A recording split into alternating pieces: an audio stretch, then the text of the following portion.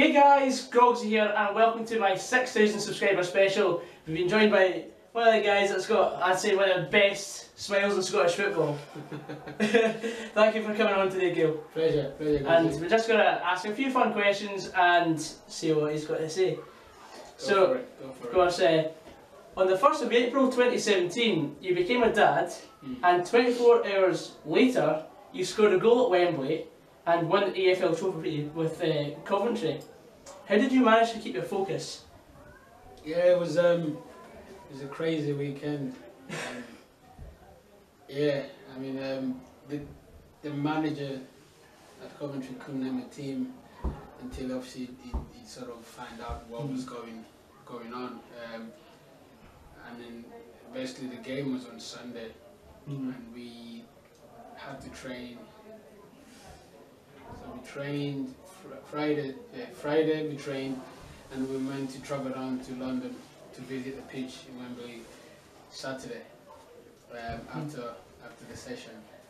And then Friday, while I was in training, I got like a signal saying, "Oh, she's gone into labour." Oh. So I had to leave the training, jumped in the car, got home, waiting for it from like Friday afternoon. She was in labour to the next day, about 10 o'clock, 11 o'clock. That's when Eden was born. So yeah, so I didn't train Saturday because I was waiting, and I was just keeping them informed what's going on. And then we went back.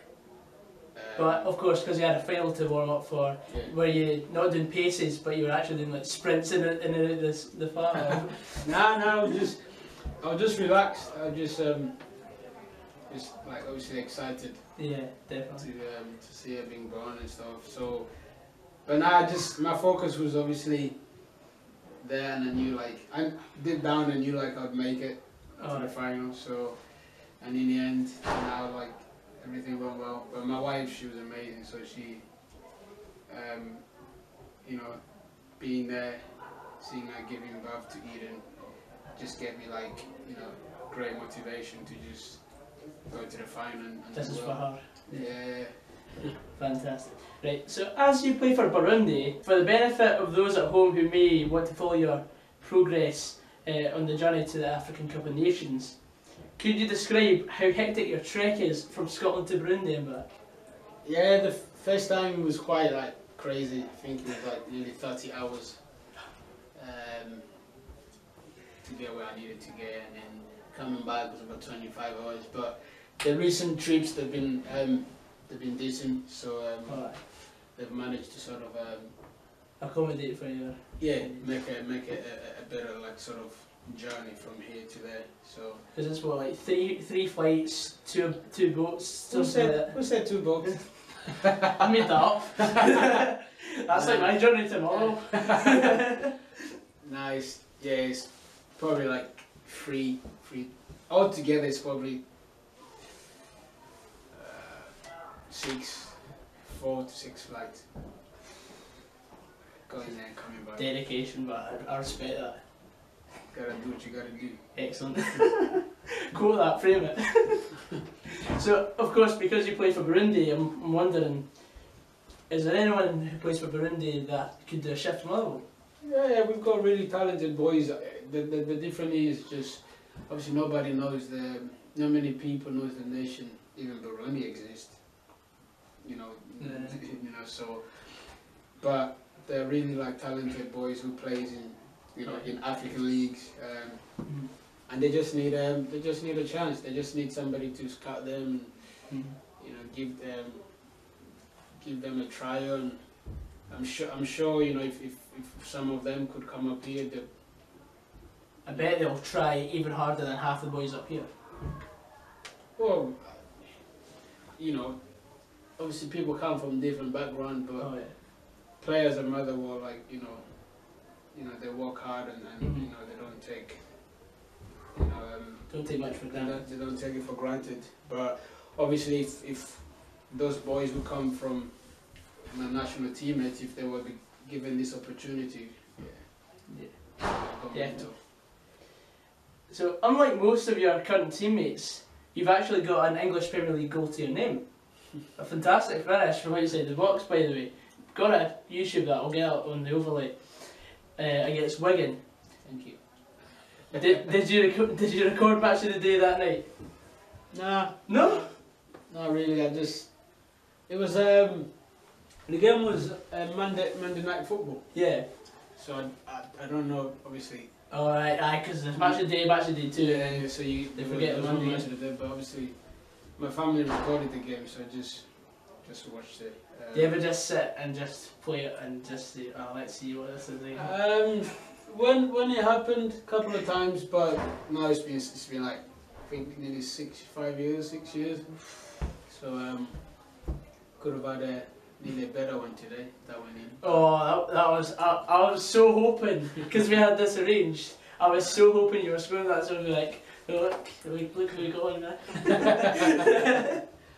But it's so unlucky on your left foot as well. Yeah. Oh, it would have been techers if I went. One day. Who's the best player you've played alongside and against? So like, alongside first. Obviously, in Newcastle there was some like good players played in like, you know, top level World Cup, European Cup.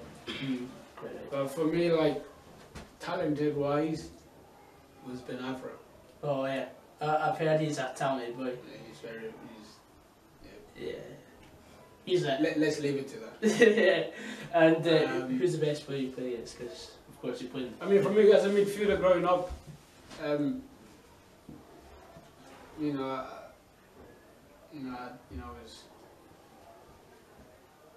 I had good opportunities to play against, against the top players. But for me, I would, as a midfielder growing up, obviously watching post goals. Oh yeah. So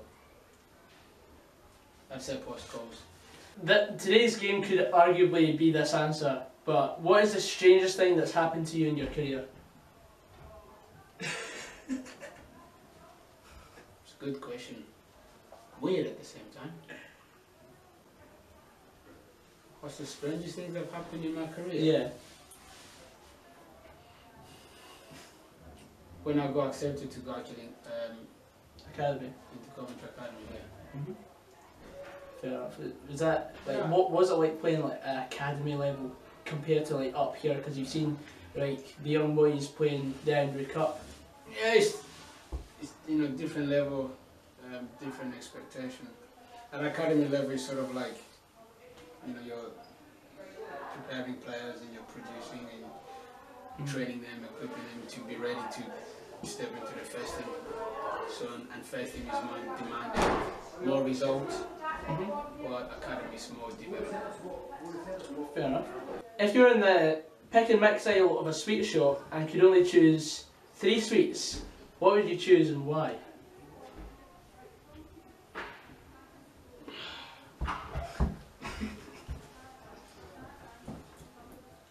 I'm not into sweets. No? But I can't even think about sweets now.